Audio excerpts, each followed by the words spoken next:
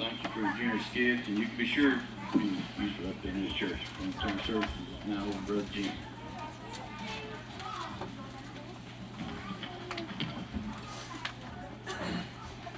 If you will, turn in your hymn book to number 642. Number 642. It's a song of resolution. Beginning of the service today, I ask, are you happy? If not, why not? And that's a question all of us have to ask ourselves. I ask myself that question on a daily basis. The Lord has been very good to me. He's given me fairly good health, a good occupation, certainly a good church family and people to be with. I know everybody in this house that sits here today. And somewhere in my mind there's a niche that everybody is a part of, and that's the way the family of God ought to be. We ought to be a family. I want you to think on this. We are so blessed here at Lacey Creek. We've got about 4 or 5 young men that can preach. And I didn't put myself in that category. I'm getting some time on me in mileage, but it's been a good run. I don't have any regrets.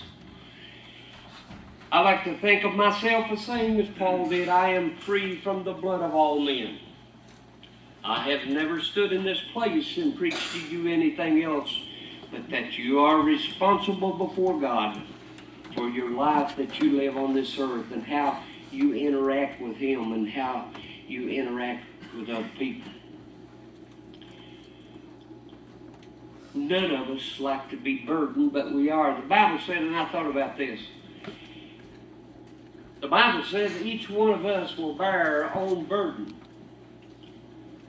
But we also bear other people's burdens, do we not? You can't take one verse out of context, but you need to look at the whole scope of the plan of God. You need to understand it. Why that in a particular time this happened. In this particular time this happened. As God goes through the stages or cycle of His plan. We bear each other's burdens. We're told that in the Bible too. And the Bible said that this is the fulfillment of the royal law. Each man individually in the judgment day of God will give an account of the deeds done in the body. That's the burden that we bear individually. I will not answer for another man or woman's sin. You will not answer for another individual's sin. But we will answer for our own individual life. That part is true and will never change. But when you get into the portion of where He says, bear each other's burdens because this is the fulfillment of the law. We're burdened for our children when they don't act the way they should or they get themselves in trouble. And that's what we're going to talk about today.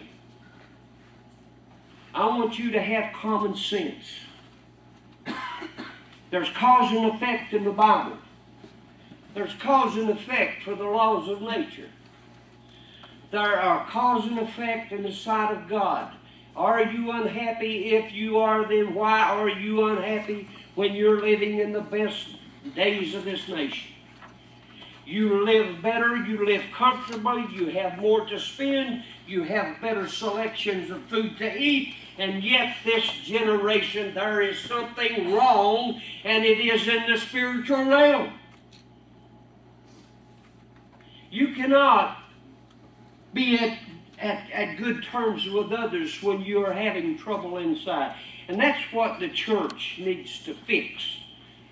And the only way that we can fix it is to convince people you need to listen to the voice of God. Cause and effect.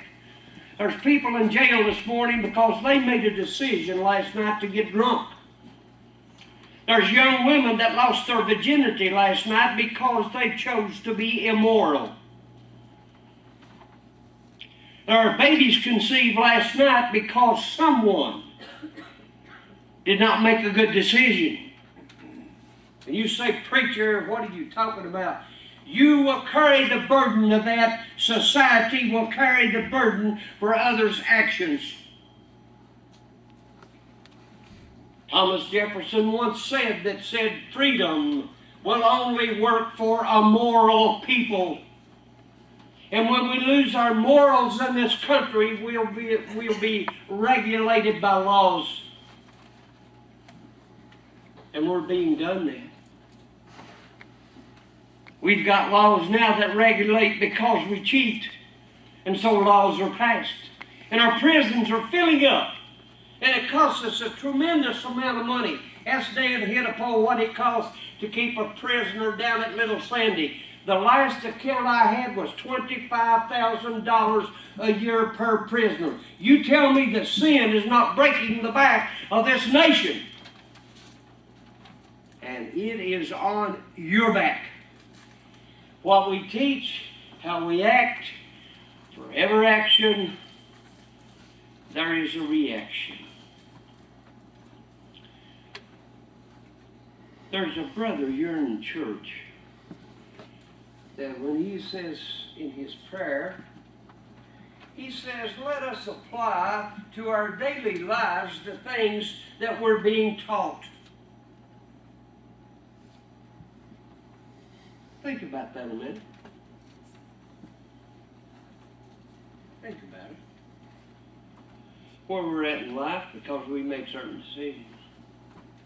And there are professional people in here that studied and stayed up late at night and just almost busted their head to get to where they're at now. And I'll guarantee you they will not tell you there was any fun in learning. I'll tell you where the fun is when you step out into society and take upon yourself that profession and you start to help people. Right, Doc?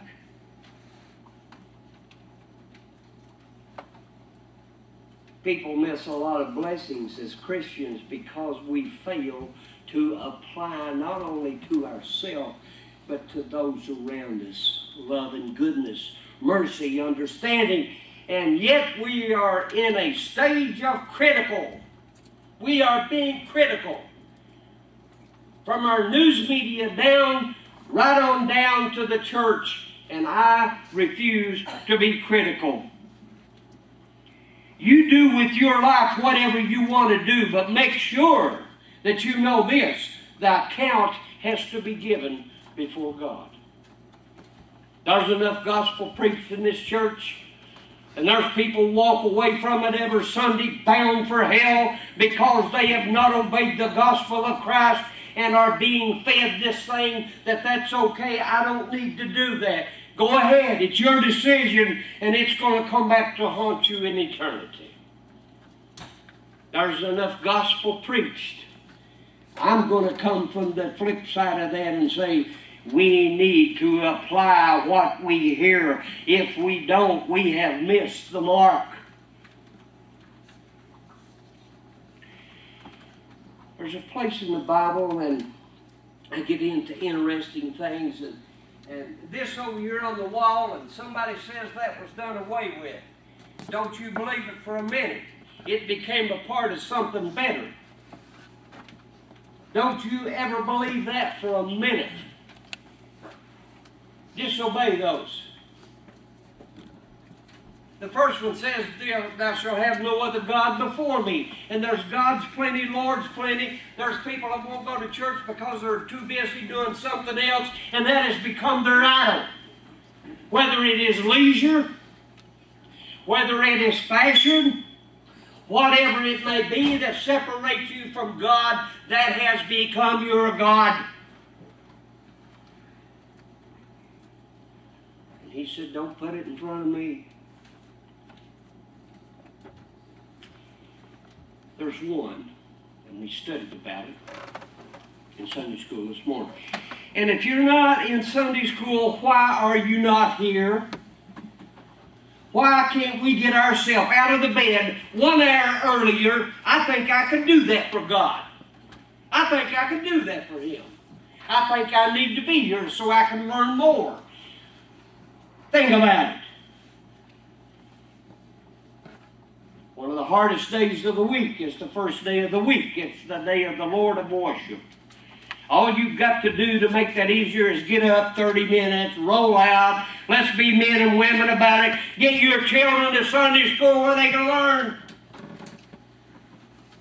The time for excuses is over. It's done. It is past. It's got us in the trouble that we're in today. Immorality is sky high. Why?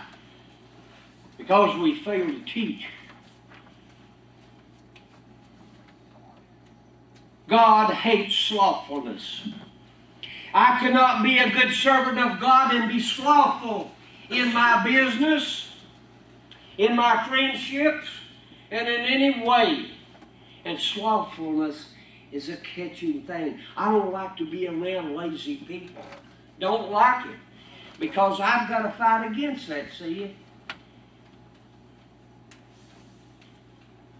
Quit kidding yourself. We are who we are, and we are what we are. And I'd like to think by the grace of God that if you're a happy Christian here today, I've known people that retired, they quit. They quit. Right at the time when they had the valuable information and the ability to help someone, they got tired. They quit.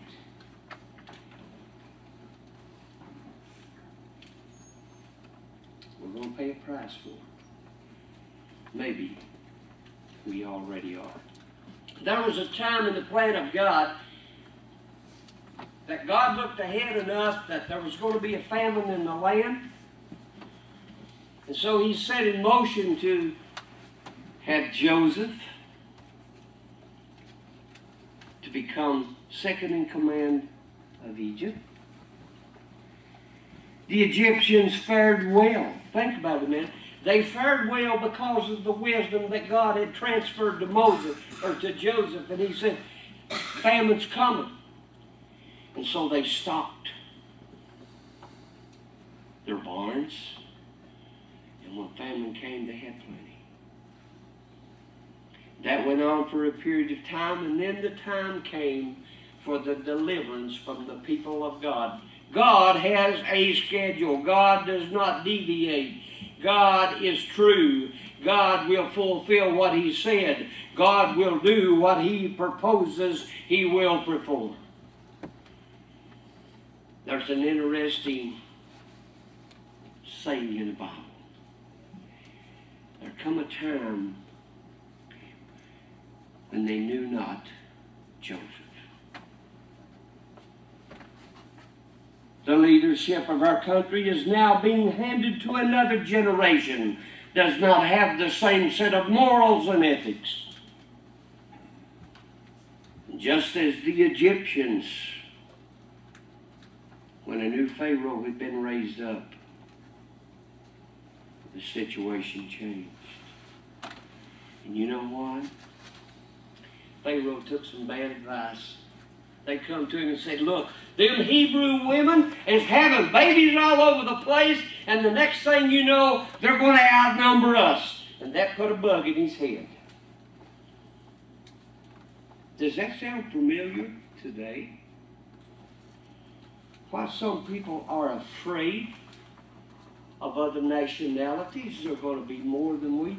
Why not take this attitude? We need those people. We are aging. Many of us are on Social Security, and many will be. Japan has already, they blocked out immigration of their country, and now they have an aged population, and they have no one to work and pay in to the system. Why not take the wisdom to incorporate that into that great body? That Pharaoh could have done it, but he didn't. He listened to bad advice. And he brought down on them the hammer. He put them in bondage. He worked them like dogs. He treated them like dogs until their prayers went up before God. And he said, Moses, I've got to do this 30 minutes. They knew not Pharaoh. They knew not Joseph. Think about it. Think about it. Change is inevitable. We have changes in our body. The biggest fight that I have, I'm happy. I am happy. I really am. God has been good to me. But one of the hardest things that I'm adjusting to now is my head tells my body to do something, and it says, what are you talking about? I see grins all over the house. It's happening to you. Change is inevitable. Change will come. Why not make it a good change?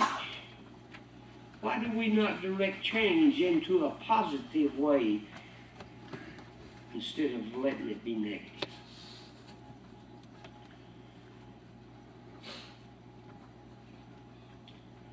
Obedience or application to the words you hear on these Sundays is for your benefit. It's for your benefit. And we have ministers that bring you the truth. They're not going to tell you something counterfeit or you come in some other way. I mean, it's right down the line. But I'm going to the flip side of application. It makes no difference to me if I know everything in the world. If I do not apply it, what good has knowledge done me?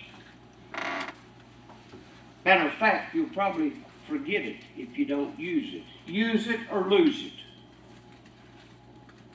I want to go quickly here now to the book of Deuteronomy. If you want to follow me in chapter 11, I want to touch on 3 or 4 things. How many of you remember the account of Saul? And God had given them a king because the people wanted it. They said, we want to be like everybody else. They had good judges. Everything was going good. They said, nope, we don't want that anymore. We want change. They brought Saul up, and that's a big mistake. But at the end, my point being, when I talk about obedience, this is what the man of God Samuel told Saul. He said, obedience is better than sacrifice. Obedience is better than sacrifice. God likes obedience. You say, I don't like to obey anybody. You don't have to. You don't have to do a thing to go to hell. You don't have to do a thing to be lost. Just not do nothing. But if you care enough about your eternal soul and your destiny with God, there are some things you need to do. Deuteronomy chapter 11. This is where Moses addressed the children of Israel prior to going over into Canaan, the promised land. He said in verse 16 of chapter 11, he said, take heed to yourself, lest your heart be deceived and you turn aside and serve other gods and worship them. Whoa! He talks about the heart of man in the head. That's where we get deceived. And he said, please don't do that. Don't be deceived. Lest the Lord's anger be aroused against you. And they say, well, that's the first time I've heard that. God is a God of love. God is a just God. God is a merciful God. God is giving us grace now. He'll give us justice when our eyes close and we leave this earth. You can count on it. You can take it to the bank. God will be a God of justice. Lest the Lord's anger be aroused against you, and he shut up the heavens so that there be no rain, and the land yield no produce, and you perish quickly from the good land which the Lord has given you. God can do that, you know. He can do whatever he wants to. Whether you believe it or not, or whether I believe it or not, God can do whatever he wants to do. I feel good about that. I like to follow somebody that's in charge, somebody that knows what's going on, somebody that's not in disarray, somebody that has the answers of life. I like that. He said, therefore, you shall lay up these words of mine in your heart and in your soul. Woo, inside. inside, sink in your head, sink in your soul, sink in your very being. And bind them as a sign on your hand, and they shall be as frontlets between your eyes. That's figuratively there. You shall teach them to your children, speaking of them when you sit in your house, when you walk by the way, and when you lie down, and when you rise up.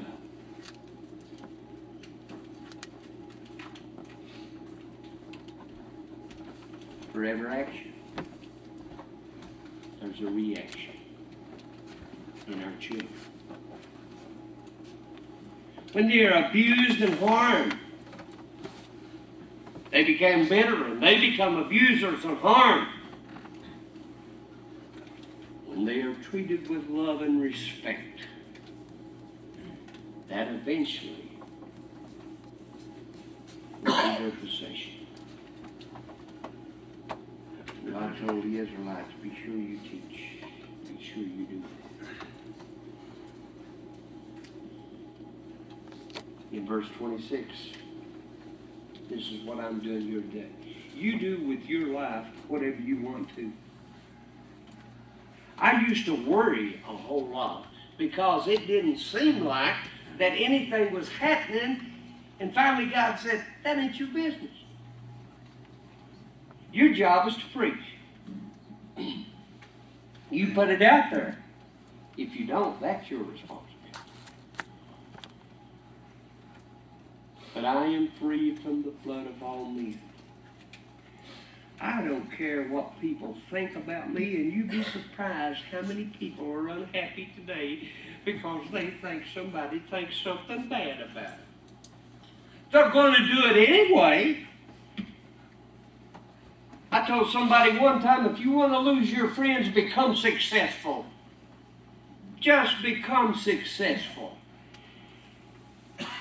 Your true friends won't. But your friends, so said, will desert you. In verse 26, behold, I set before you today a blessing or a curse. There it is. I have often thought that it would be horrible to live to be 80 or 90 years old and be bitter about something, or hating something, or having the mindset that didn't bring happiness. What in the world have I done anyway? I'd rather be happy. And you can't be that way. It is up to you to make decisions about your happiness, how you think. You can be critical of everybody and everything that happens, or you can try to understand and try to understand people. Try to get in their head and see why they're thinking the way they think and what they think. But here Moses told them, look, there's two things in life. Behold, I set before you today a blessing and a curse. The blessing, here it is, self-explanatory. The blessing if you obey the commandments of the Lord your God, which I command you today. That's the blessing end. And the curse? And the curse if you do not obey the commandments of the Lord your God, but turn aside from the way which I have commanded you today to go after other gods which you have not known. Let me ask you something. Now let's make common sense. If I don't have time for God in my life, why should God have time for me? Is that fair? I'm going to do what I want to. I'm going to live the way I want to. And just before I die, I'm going to say, Lord, take me home. Now, do you see any justification in that kind of preaching? Would it be fair to the old saints of God that sit in this church and have labored and done everything they could, and somebody walk through the door and get the same reward? It ain't going to happen. You can write it down. It ain't going to happen. They say, well, now everybody gets the same reward. You better study your book. Study your book and see what it says. I don't want him to say, Jimmy, you lazy. You put everything in the world before me. You won't go to church. You won't do this. You won't do this. You don't do this. Do you think he's going to look favorably on me? Ain't going to happen, folks. We can think whatever we want to think. But it ain't going to happen. He said, be thou faithful unto death, and I will give thee a crown of life. The blessing, the curse. Take your choice. It's good to have choice. God doesn't beat anybody into submission. He puts it in front of them and he said, you want to be happy? Live this way. You want all kinds of problems? Go that way. As I close in the 32nd verse, and you shall be careful to observe all of the statutes and judgments which I set before you today. And somebody says you are reading out of the Old Testament, and so I am. Right here. You put anything above him, that has become your God, whether it be time, whether it be pleasure, whether it be leisure, whatever it is that you love more than God, that has become your God. Thou shalt not make unto thee any graven image. I don't need to see God. If I need to see God, that's a lack of my faith. I know that He is in the rewarder of them that diligently seek Him. Go to the third. You shall not take the name of the Lord God in vain. Vain means vanity. Vain means empty. It makes, and they're doing it today, if you want to discourage something, downplay it. You want to destroy something, discredit it. And that's what they're doing with God in this nation today. He said, don't let it happen to you. Remember the Sabbath. Now that one right there, real quick. I learned things from people. I'm not a self-made man. I've had people tell me that, oh, I'm a self-made man. No, you're not. And if you was, you'd worship yourself instead of the one that made you. I'm a product of a lot of teaching that come through this church and over the years. I have learned from that, and I have taken from others the good part and applied them to life and discarded the bad. Brother Harold Frederick told me one time, we were talking about the Sabbath. I talked to Jackie a little bit about it. I hope it helps you. Anything that I do that's outside of my realm of work becomes a rest. Let's suppose that you run a business 6 days a week and you don't do anything else but you run it on the 7th. There's no rest. No, we're not to observe that as the commandment. The church meets on the first day of the week according to the book of Acts. So I want to go quickly to that, but I'll tell you when my Sabbath is. My Sabbath is any day and any time when I can step into my little garden in the evening and I can hear the night sounds around me and the things that God has made and created. And I put my hands in the earth. Boy, right now, I don't know about the produce. That's up to Him, the production. That's my time. Your Sabbath should be doing anything differently than what you do for a living and a vocation, and you need some time. Somebody said, well, I'll take 2 weeks a year. That won't cut it. What happens to the other 50? When your mind is troubled and everything, when all you've got to do is pick out a few hours that's different from your job, do something you love to do. And that could vary as many different people that are in here. That is your time of rest. God rested. Rested, that's the word on the Sabbath. He rested from His labors. Let's go on real quickly. Honor thy father and thy mother. Boy, that one's in trouble today. That one's in bad trouble. I taught my kids, you give somebody else a problem, you got a problem, you get home. You give your teacher a problem at school, you got a problem with me. That's not being done. We defend children. Foul-mouthed children. What do we expect? Don't with them. You might hurt their feelings and cause them to have bad feelings for life. I got plenty of it and should have had more than what I got away with.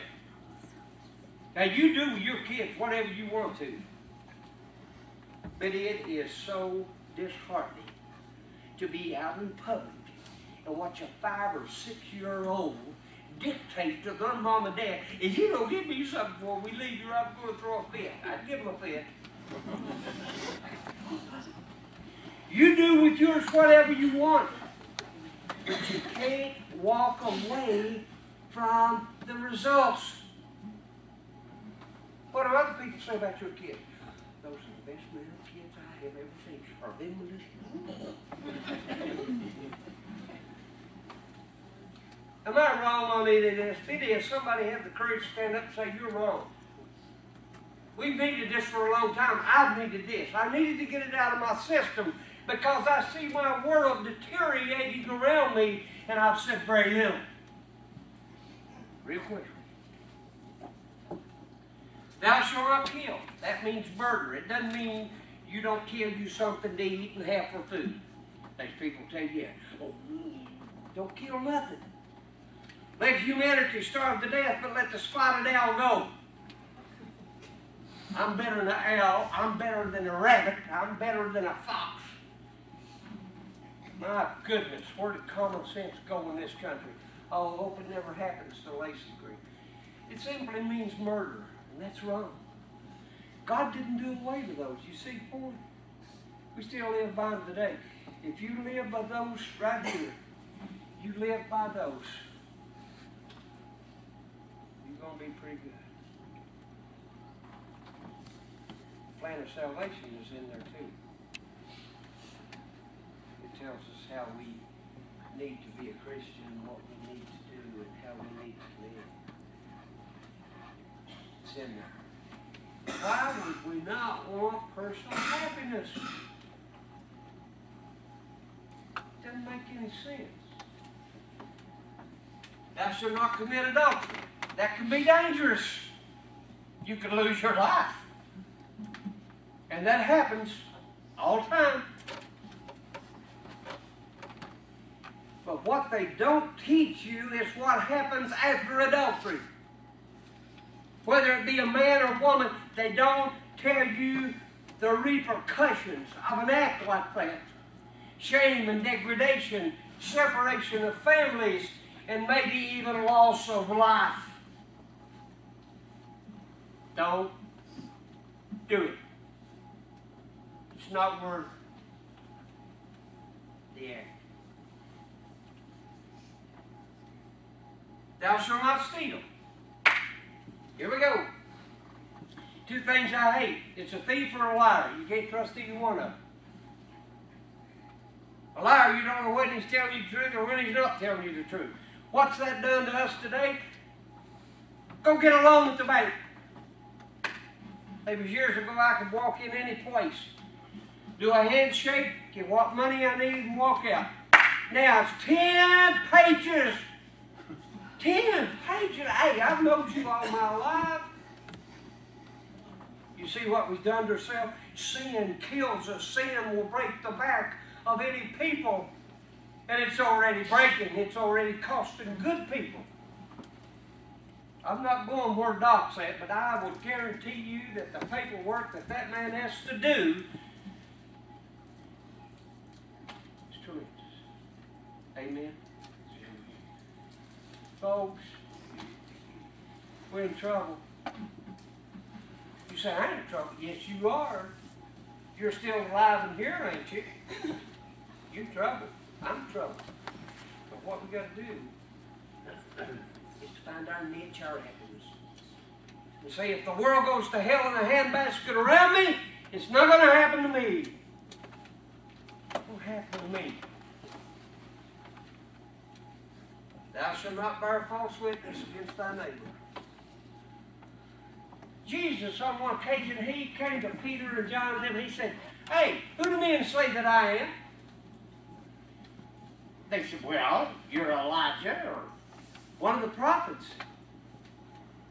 He didn't care what people said. Who do you say that I am?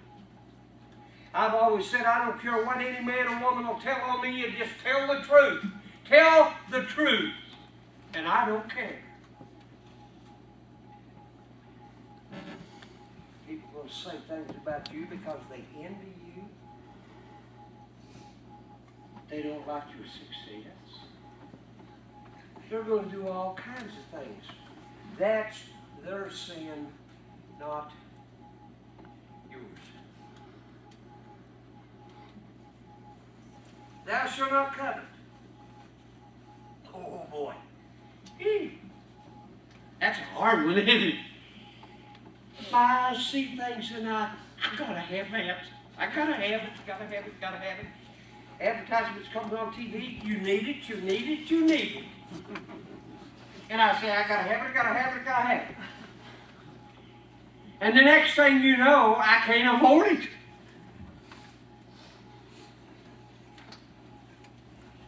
There's people that spin themselves into unhappiness beyond description.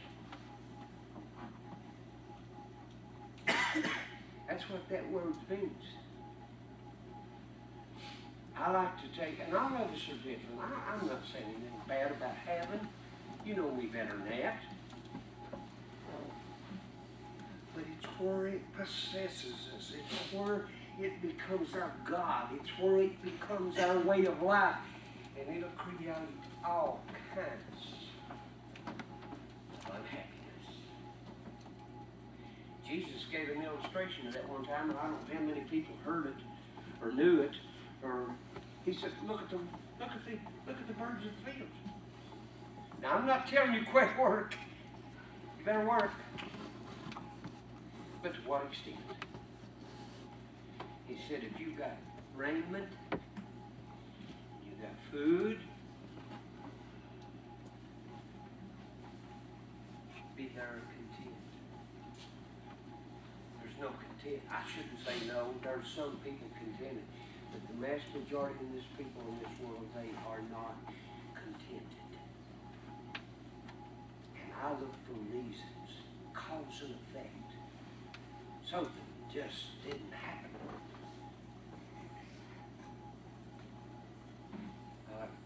I like clothes. I'm not into fashion. If you are, that's fine. I don't have a problem as long as you can afford it. I like soup beans. Occasional steak. I get happy when I get a steak. If I had that every day of my life, I don't know what day I have to look forward to. You know. Happiness is the greatest thing that a human can have. Remember those. They're still in effect. You'd be surprised what it's going to do for you inside. The biggest decision we make is our condition with God. You've heard about him in this place. You know about it. Now, I don't know how many of you believe it. The vast majority do, but somebody's here today said, yeah, I've heard about it. I don't believe that. You'll never get any for it. That's as far as you'll get in your relationship with God. But when you say, yeah, I believe that. I want to be happier than I am now. I want to do away with the thoughts of hell of being lost. I want to sleep good of a night. I want to do these things. I believe that. Someone might say, my position in life won't allow that. Some of the greatest men in the Bible were followers of God. Did you know that? Hear it and to believe it. In the stage of repentance, it says, I am tired of my condition. I am tired of living the way I'm living. Turn turn me around. Once we have done that, we need to acknowledge in our life that Jesus is the Christ, the Son of God. We need to do that.